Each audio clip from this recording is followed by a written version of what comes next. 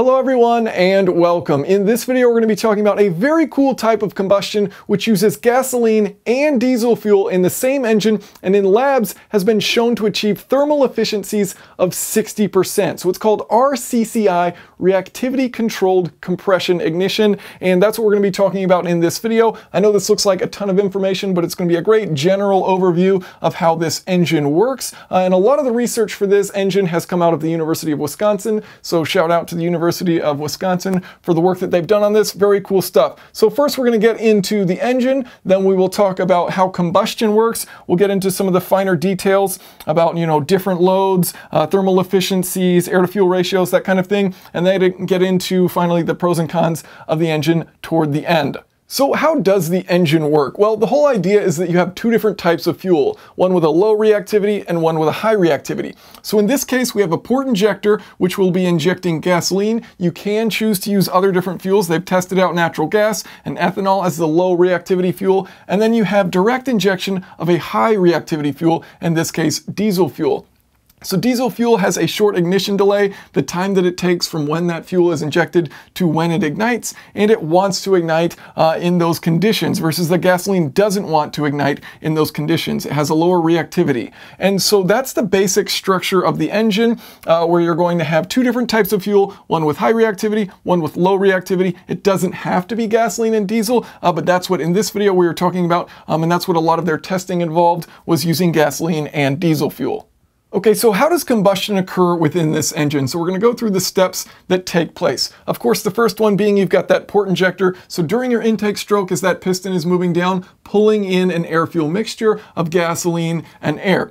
Then it starts to compress, and there are going to be two injections of diesel fuel. So the first one is injected before that air-fuel mixture has gotten very hot, so it's not hot enough to ignite that fuel. And it's going to start mixing that diesel fuel with the gasoline, kind of creating this kind of layer, this area right here, which is a mix of gasoline and diesel fuel versus just gasoline, which will be around the outside. So that's going to start to mix in. And then as that piston gets closer to the top, then you're going to be injecting a little bit more diesel fuel, which is used purely for ignition. And you could inject a bit more actually for the air-fuel ratio, but you're doing that final injection to start combustion. So what happens with that second injection is you have what is called a cool flame. So it's a diesel cool flame, and it's just the diesel fuel that has been injected that's starting to ignite, not that, mixture of gasoline and diesel fuel. And so there's a little low reactive just on that very edge of that fuel that's injected in,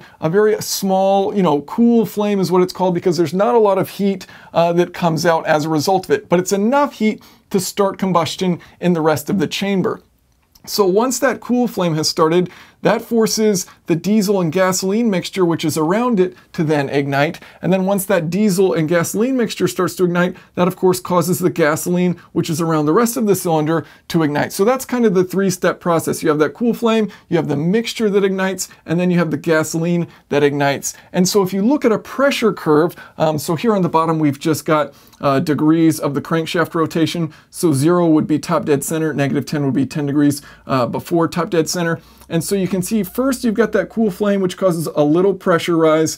Then you have that mixed area, which starts to ignite. And then you have finally another pressure bump once that gasoline ignites. So that's the process of combustion. And depending on how you change the ratio of diesel fuel to gasoline, this curve will change pretty dramatically. Okay, so now let's talk about some test results and some, data surrounding real engines using this style of combustion. So in this case, we're going to be talking about a 2.44 liter single cylinder. This is a heavy duty engine. So it's just a single cylinder, 2.44 liter Caterpillar Scott engine with a compression ratio of 16.1 to 1, operating at 1300 RPM. They also did testing in a 1.9 liter GM 4-cylinder engine just to prove that it can be used in light duty and heavy duty applications.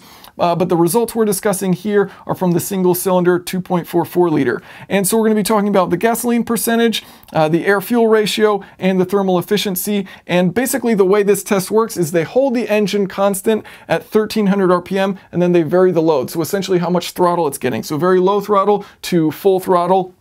and measuring different points, the gasoline percentage, air fuel ratio, and thermal efficiency at these different points. And so, of course, you know, what you're doing essentially is you're taking that dyno and it's braking the engine as the load increases to make sure that the RPM stays at 1300 RPM, but the load can vary. And so starting off with the gasoline percentage, at lower load, you use less gasoline. And part of this is because gasoline resists ignition at low loads. It's one of the reasons why RCCI engines, which are kind of like the holy grail, are so difficult, is because it's hard to have low load gasoline auto ignition versus, you know, in this engine, you're using two different fuels and you're using diesel fuel as your ignition source, so you can get away with using gasoline at low loads and things like that. But essentially, as you increase in load, you increase the percentage of gasoline. And that's not a perfect correlation. There's kind of a sweet spot in there, and then it dips back down and comes back up. But essentially at lower loads, you're using less gasoline, more diesel fuel. At higher loads, you're using as much as 90% gasoline with just 10% diesel fuel.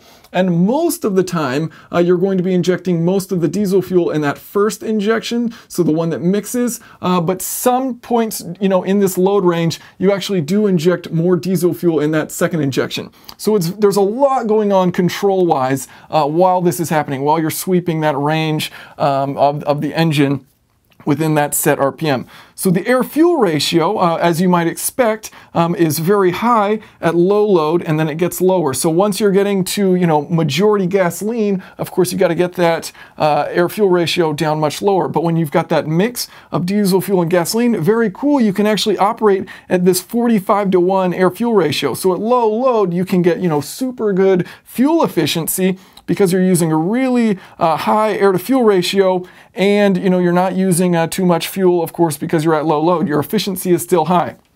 So that's kind of what the coolest thing about this is that the thermal efficiency, worst case on this chart right here, is 49%. And of course, you know, this is a pretty efficient RPM. As you get into higher RPM, the efficiency will start to decrease. But what's very cool is that across the entire load range, your worst case scenario is 49% thermal efficiency. And, you know, it kind of peaks in the center here at 56% thermal efficiency. So for context, Mazda's SPCCI engine, which is super efficient, currently their Skyactiv X engine, which isn't on sale yet, is peaking somewhere around, you know, 43-ish%. They haven't released actual numbers, but they've said it's slightly better than the best that's out there, which is in the Toyota Prius, which is around 42%. Now, diesel engines will have better efficiency. They'll tend to be, you know, in the 48, close to 50% region, but this is exceeding diesel efficiency. So very cool what's possible using the combination, the best of both worlds between gasoline and diesel. Okay, so that leads us to pros and cons. And one of the things we haven't even discussed in this video is the huge benefit that this engine has, which is emissions. And so it has very low nitrogen oxide emissions and very low particulate matter, so soot.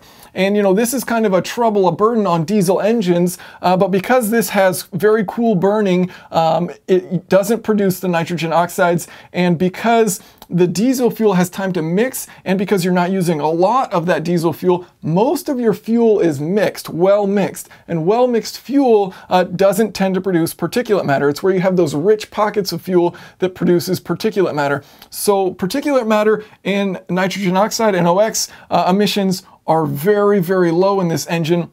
And so that's a huge benefit of it, aside from the fact that it's extraordinarily efficient. So super efficient, 10 to 15% more efficient than, you know, some of the best diesel engines out there. And this is mainly as a result of having lower combustion temperatures, and because of that, less heat transfer within the cylinder. So actually, when they achieved in the lab the 60% thermal efficiency, one of the things they did is they didn't have oil cooling for the piston, because they found out that that oil cooling actually pulled out some of the work that was being done, you know, from combustion. So, you know, a method that they used in order to slightly improve the efficiency there, but they were able to achieve 60% thermal efficiency in lab testing. So very cool to see. Eliminate exhaust after treatment. So that's a really cool thing that they were able to do.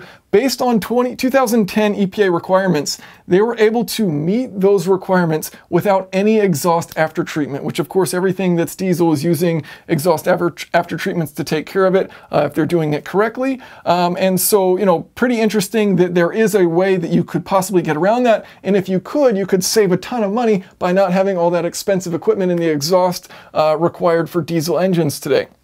So some of the disadvantages, well, two fuels obviously isn't ideal for a consumer. You don't want to have two separate tanks to fill up. Then you've got two separate fuel systems to worry about. So that kind of is, you know, a disadvantage to think about. Also, you know, there is research occurring in which you're only using one fuel and then either treating it or kind of getting into some different methods at which you can use a single main fuel tank and either add additives or manipulate that fuel somehow so you can still have this kind of combustion method. So perhaps I'll do a video later on talking about something like that.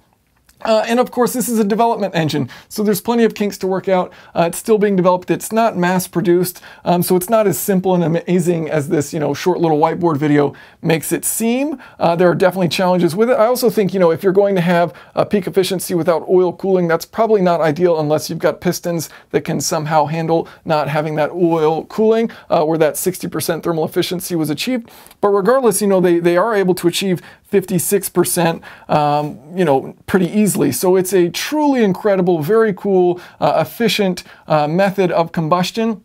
If you guys found this interesting, I will certainly include some related videos of other different styles of combustion and their benefits. And also I will include some research which kind of shows, you know, you can go into the research that this video is based off of if you care to check that out. The language will not be quite as nice as this video. You're going to get all kinds of crazy acronyms and that kind of thing. But if you'd like to check it out, I'll certainly include links to it. So thank you all so much for watching. And if you would like to leave any questions or comments, feel free to do so below.